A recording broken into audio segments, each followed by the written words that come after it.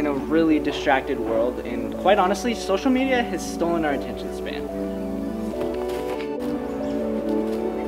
The average teenager spends over 3 hours a day on social media, and that might have a correlation to why our attention span is only 10 to 20 minutes these days. Oh yeah, and my name's Caleb Shaw, and welcome to my YouTube channel.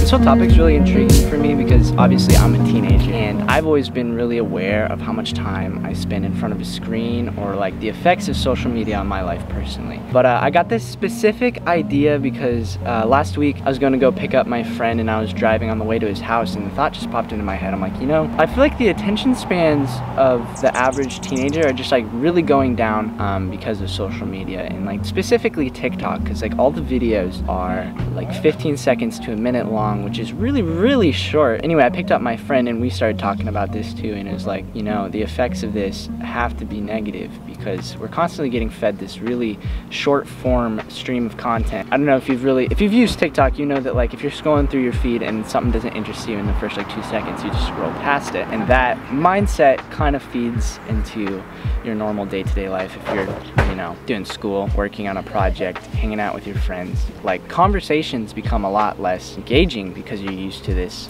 constant stimulus. So yeah, after that conversation, I was really driven to like do more research and understand the effects of social media on my life personally and on the average teenager, and honestly anybody. Our attention has just been separated all over all these places, and that's an issue.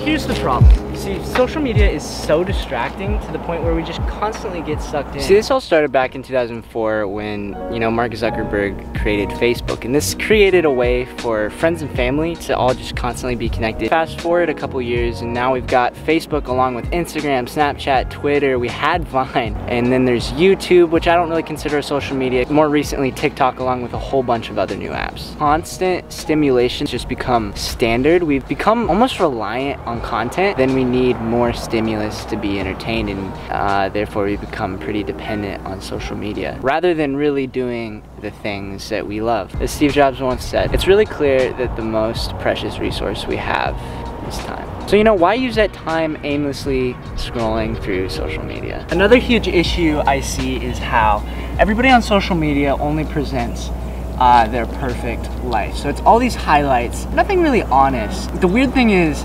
everyone's aware that we're all putting out just the good parts. You know, quite frankly, it'd be weird if we put out like really sad stuff, but it's important to just be honest. I urge myself to do that, even though, you know, I'm guilty of not doing that. It's just a problem when we're all putting out only the positive parts of our lives. You know, we make our lives look way better than they are and can make other people fall into this comparison trap, and I find myself being caught up in that. Why isn't my life as good as theirs? How come I'm not getting as many followers or likes as them? It's so important to not get trapped in your head about all this stuff. You can get to a really low point by just focusing on all the good that other people are experiencing and not acknowledging the good in your life. Numbers, followers, likes, they don't make you who you are. You gotta remind yourself that, and I gotta remind myself that. Basically, all I'm trying to say is, you know, grab all the electronics in your house and throw them in a dumpster and light the dumpster on fire.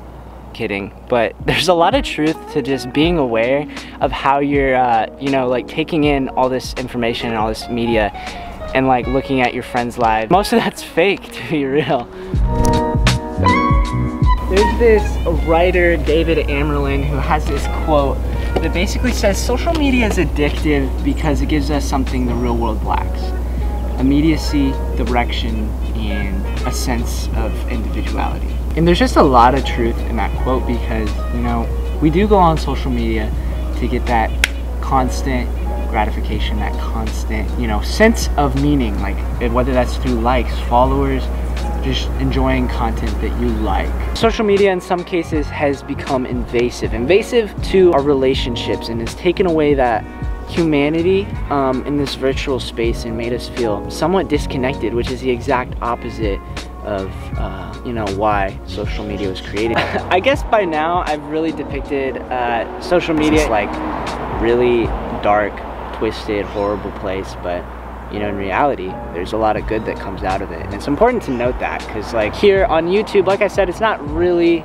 a social media per se, but you know, it's given me an outlet. It can also give people a way to support others emotionally or feel supported emotionally when they're going through a really hard time. It can also bring people to groups of other people that are interested in similar things, and can really create a network of support and creativity and really whatever you can imagine. But you know, I for myself have to be aware that too much is too much. Also, the weather just fully took a U-turn. Like, it was fully overcast when I started filming this, and now it's just full blast sunshine, blue skies. We're in October, but you know, this is classic Oregon weather.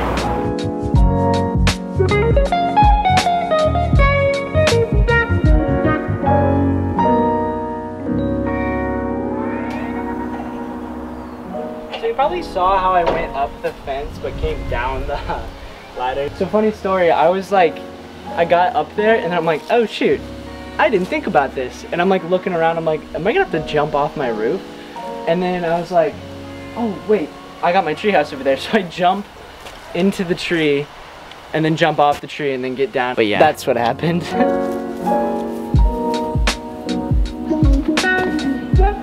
So yeah, all that being said, here are some of my ideas to make sure you're not getting trapped in social media. First off, us humans, you know, we're creatures of balance, and I think we should carry that balance into our media consumption as well. So the main point I've been challenging myself with, and I think you should challenge yourself with too, is just holding myself accountable to how much I'm using social media as well as my phone.